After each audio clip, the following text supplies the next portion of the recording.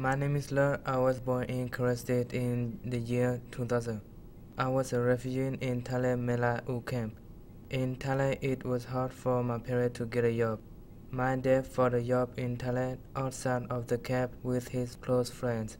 And he got caught by Thai police and they had to stay in a jail for 1 month. In Beijing early morning, my dad had to work for Thai police and he also smelled the burning like a mouse or squirrel. In 2010, my family applied to America and I was so excited I couldn't wait for it. In 2011, my family came to the US and they had a lot of worries on our way travel to South Thailand to the United States. I saw the face of my little younger brother in the car because the smell on the dirt road. In Bangkok, Thailand, I didn't know that security had to take away our stuff in the airport. And I noticed that the stuff might be sent in the United States before us. When we went in the plane, I didn't like any food because it didn't taste like what we used to eat in the refugee camp. There was no vinegar for me in the plane and just only snack or drink. Those foods smell like a taste salty to me. I didn't eat for 2 days in the plane. We arrived to Hong Kong and I was lost in the airport 1 or 2 hours.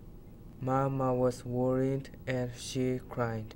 When we were in the United States, it was hard in the first time. I didn't want to check into the clinic because we always had to. In 2012, my dad found his first job which was in a shampoo company.